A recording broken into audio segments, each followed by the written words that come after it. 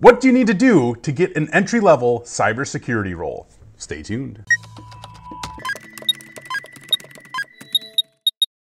Yo, what's going on YouTube? This is Zach with IT Career Questions, and I am really excited to talk about today's video. In this video today, we're going to talk about some of the things that you should know about an entry-level cybersecurity role, and hopefully some of these things that we talk about help you. There are definitely more things that we could probably mention in this video, but we can't fit everything into it. So if you guys have any other comments, suggestions, or other things that you think people should know in regards to entry-level cybersecurity roles, please leave a comment below and help everybody else out, because I greatly appreciate that. And the viewers here will also appreciate that as well. So to start things off, we're going to talk about some of the different roles that you could find in entry-level cybersecurity. There's information security specialist. There's a cybersecurity specialist.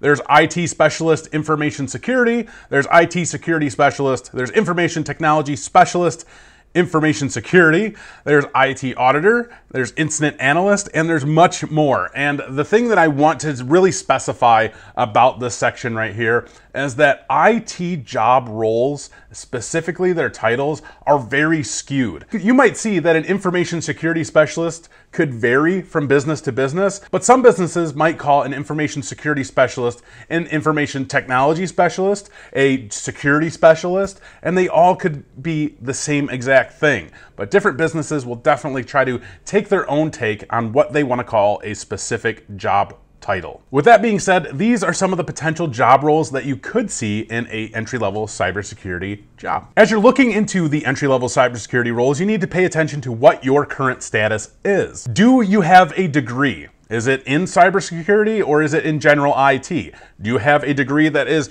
in no relation at all to IT? Do you have any certifications in IT? Are they specific to cybersecurity? Do you have any experience at all in IT? Any prior roles that have any type of security influence at all? Now we're going to go into a little bit more detail about each of these things that we just mentioned. With a cybersecurity degree, it is going to be much easier for you to land a role in cybersecurity. You'll find as you're going out and you're looking for some of these entry-level roles that a lot of them require you have a degree, and a lot of them might even require that you have a degree specifically set in cybersecurity. It is much easier to land a role with a cybersecurity degree. Not saying that you can't land a role with certifications or experience, because you definitely can. I'm just saying out of the three things that we listed, a degree, certification, or experience, having a degree might be the easiest way to make your way into a cybersecurity role. You may also find it much easier just having a degree in general, because a lot of different jobs out there do require you have a degree. Now keep in mind, there are plenty of jobs out there that do not require you have a degree. Cybersecurity certifications. There are many roles in cybersecurity that will actually require you have a specific certification. Even if you have a degree, even if you have experience, one of the job requirements might be that you have to have a Security Plus, for instance. The United States government requires that you have a Security Plus just to get into their IT department. So keep that in mind as you're looking through some of these different roles, that certifications could definitely be a requirement. Some of the most requested cybersecurity certifications are as follows: the GIAC, which is the Global Information Assurance Certification, the CISA, the Certified Information Systems Auditor, the Security Plus, which is from CompTIA, the Pentest Plus, which is from CompTIA, the CISA, which is also from CompTIA, that's the Cybersecurity Analyst Certification, and the CEH, which is the Certified Ethical Hacker Certification. Those are some of the more required certifications, especially at entry level, that you should definitely look into and consider getting. Cybersecurity experience. You could be working in the information technology field, and maybe you have your hands in different security type of roles or duties, and you could definitely use that towards your advantage for experience in getting in a entry-level cybersecurity role. Experience in infrastructure and development can definitely be really helpful for you, but also just specializing in more of the infrastructure side or development side is okay as well. Some of the things to keep in mind if you are only building your career based off of experience, to get an entry-level role, it might be a lot easier if you have 3 to 5 years of experience in either your IT infrastructure side or the development side of things. So if you're a programmer, app developer, things like that. Having that 3 to 5 year experience is definitely going to be very helpful for you, because it shows that you have some fundamental knowledge of how an environment works, for one, and also different experience with the technologies that you are currently working on. And of course, I could not make this video without saying it's not what you know, it's who you know. know. You could have no experience, no degrees, and no certifications, and you may know somebody who could just get you in a cybersecurity role. That definitely happens. It's not unheard of. How likely that is, I wouldn't say that's very likely, but the more connections that you can make in the cybersecurity field, the more it will help you in that who you know aspect. A couple things that you can do to increase your exposure is go to different cybersecurity meetups in your area and also start connecting with people on LinkedIn and things like that so you can get yourself known and have a presence. Here are a few key concepts and methodologies that you should definitely pay attention to, understand, and consider if this is the role that you are looking to take. Critical thinking and multitasking. If you can think like the enemy and also at that same time manage multiple tasks, that is definitely going to be something that's very beneficial to you. Question everything. How does technology work? How can I make a specific technology or application work in a way that it's not supposed to? You're thinking like the enemy and you're questioning how you can make something be exploited, be hacked, and now you have to think of ways that you can prevent that. The biggest thing that I could say about critical thinking and questioning everything is thinking outside of the box. That is extremely important in a cybersecurity role. You need to think outside of that box so you can think about all the different possibilities that could possibly happen with the specific technologies that you're working on. Analysis, discovery, and solution. Analyze and understand technologies, policies, applications, and even your users. Discover vulnerabilities, exploits, and weaknesses in infrastructure, applications, and users as well. Determine the best course of action to reach a solution. From analysis and discovery, implement a solution to fix issues within the environment. So with all of that being said, you're really kind of starting from that very bottom level of maybe a security issue and working your way entirely through it. So being able to analyze your end users, for instance, you're learning their habits, you're learning what they're doing, and maybe you're finding something that they're doing out of the ordinary. That could be because something may be compromised, maybe their credentials were stolen and things like that. Also, maybe you're sending out phishing emails, so you're trying to understand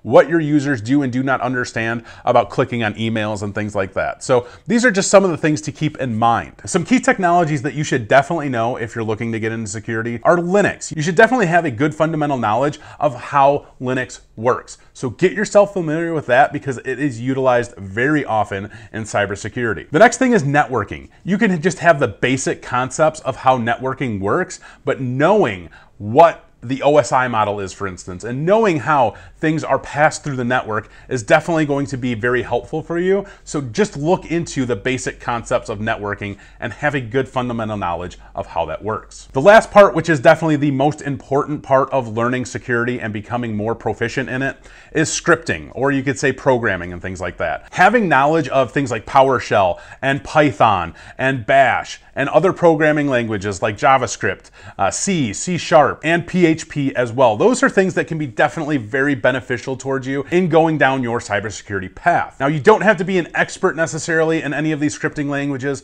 but definitely having that fundamental knowledge of how some of these things work is going to help you greatly.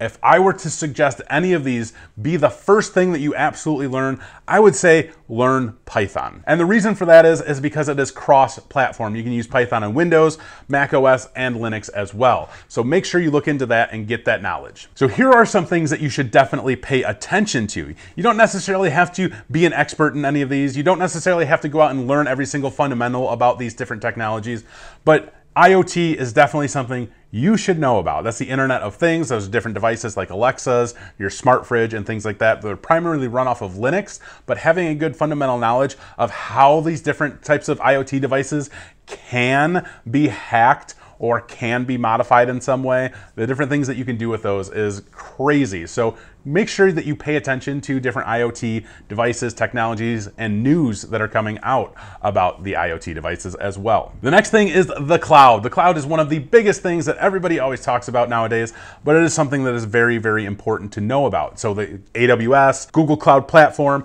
and also Azure. Having a good knowledge of how some of these systems work can help you. You don't necessarily have to be an expert, like I said, but make sure you at least look into it and pay attention to things that are happening within those different technologies. Another thing to kind of pay attention to is encryption. There are a lot of things happening with encryption lately, and making sure you just have that fundamental knowledge of how different encryption works. So whether that's web-based encryption or device-based encryption, you should at least know how some of that works, but definitely pay attention to different technologies and news that are coming out about that as well. And the last thing to pay attention to, which is definitely just as important as all the rest, is deep learning, whether that is artificial intelligence or machine learning. These are things that are really becoming more and more popular and utilized more often. It's technologies that are really growing. These types of technologies definitely try to understand different behaviors and learn what users and systems are doing and things like that. It's very, very important to just at least pay attention to. So we kind of covered the key concepts. We talked about a few of the different job roles. We talked about things that you should know.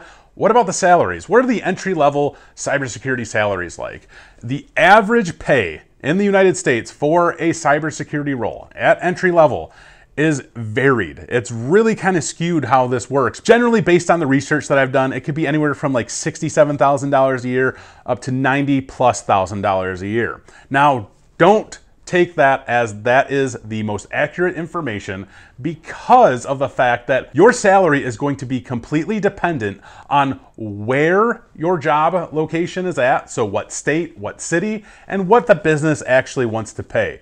Just because this could be the median in cybersecurity entry-level roles does not mean that when you go and you move to Washington State, for instance, in the middle of nowhere, that they are going to pay you $67,000 a year at an entry-level cybersecurity role. They could pay you $40,000 a year. It really depends on that location and what the business actually wants to pay you.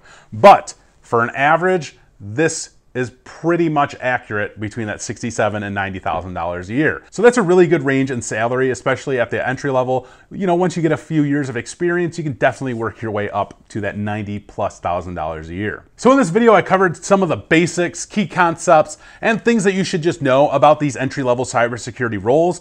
Definitely look into each one of these things, like the certifications, the degrees, the key methodologies that we talked about. These are things that you definitely want to know and be aware of, and try to get as much experience and knowledge in if you're looking to get into cybersecurity. In future videos, we will dive deeper into specific job roles and their duties in cybersecurity. But if you're looking for that entry-level role, I think we gave you a really good understanding of what different businesses are looking for and the things that you need to be aware of. If you guys have any comments, questions, or concerns, hit me up in the comments below. And as we stated earlier in this video, if there's something that I missed that you feel like people should know, please leave a comment and give your advice, because I greatly appreciate that. Stay tuned for the next videos, and if you guys have anything else that you really want to see, make sure you leave a comment for that as well. That's all I got for you guys today, so as always, take it easy.